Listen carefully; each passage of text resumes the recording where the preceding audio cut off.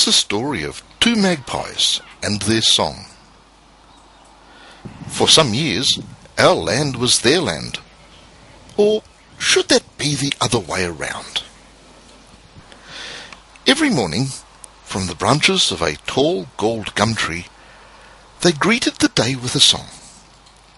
In the soft tinkling of their singing, they called all the other birds to wake and be doing.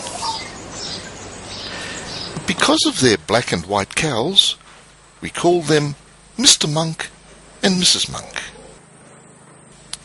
Whether the day was sunny or grey, Mr. Monk sat high up in our television aerial and called out his special notes for Mrs. Monk to hear.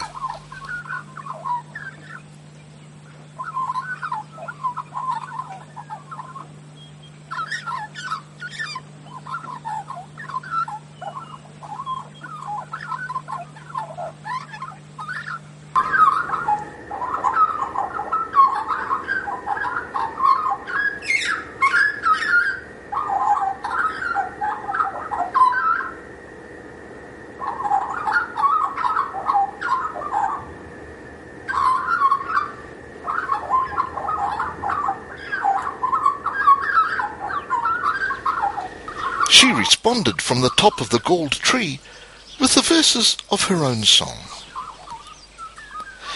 Then they hunted for food, and for 3 years, each year, they raised another magpie, clad in black and white, just like their own feathered robes. Then, disaster. The land of tall trees and grass full of insects and food tempted intruders. A gang of currawongs came. The currawong is the magpie's deadly enemy. There's also black and white, but bigger and crueler.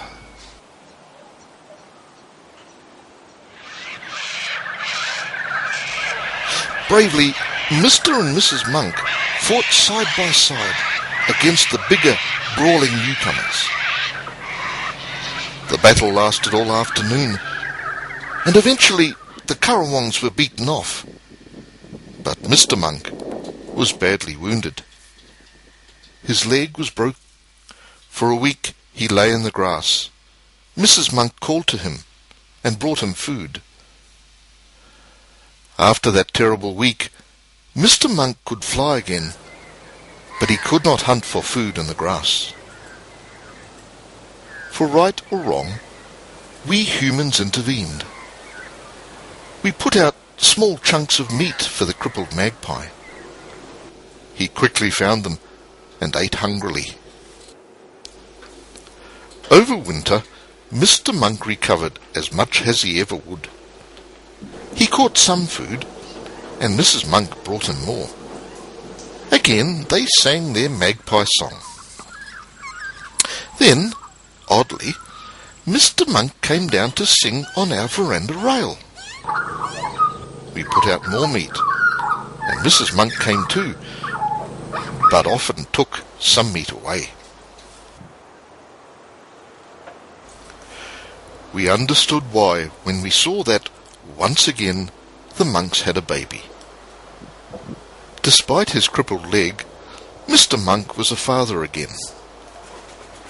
He came for some meat, and one morning he brought his squawking baby. Mrs. Monk came as well, but eventually the baby was too much for her patience.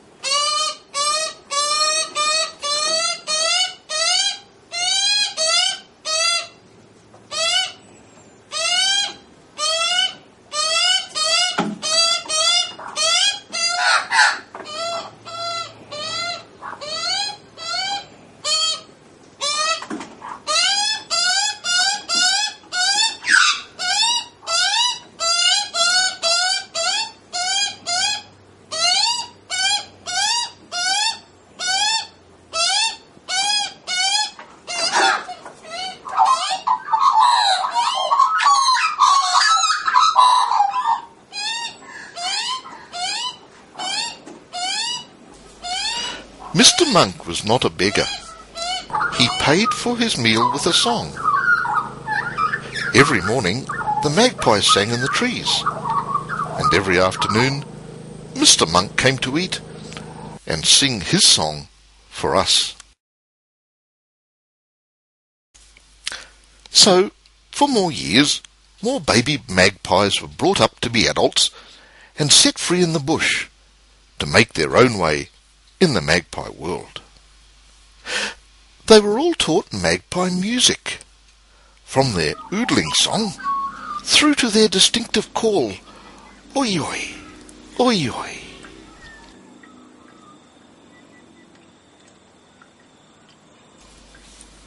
The monks stayed with us. One of their babies also came to eat human food. Though not disabled, he lifted one leg, because it must have seemed to him that that was how one informed humans that one was hungry.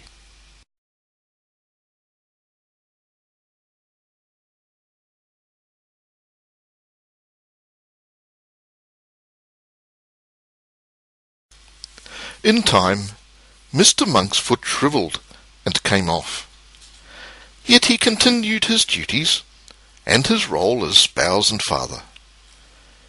He continued to sing with Mrs. Monk, and he continued to come to us and sing for his supper.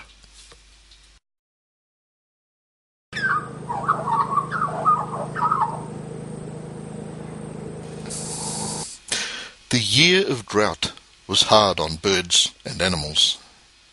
During that year, we had 6 orphaned magpie babies in care. They thrived on ground meat and worms.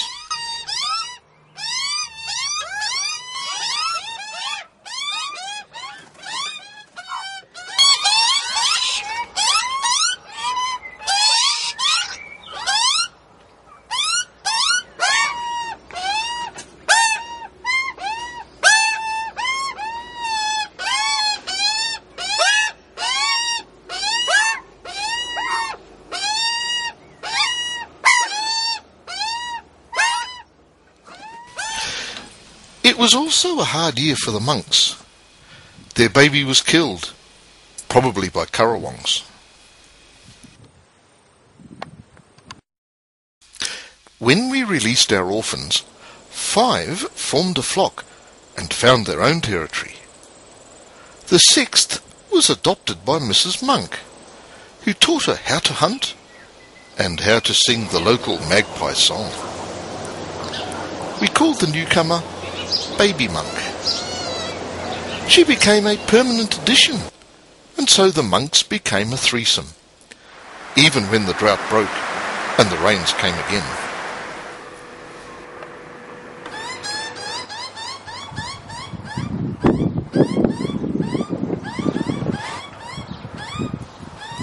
All 3 gathered to sing every morning and evening.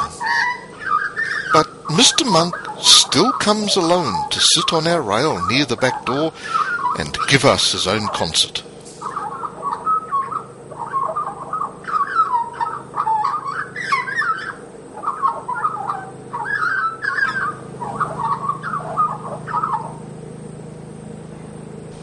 So, is it just a habit? I like to think that it's his ongoing thanks, delivered in his very own special way.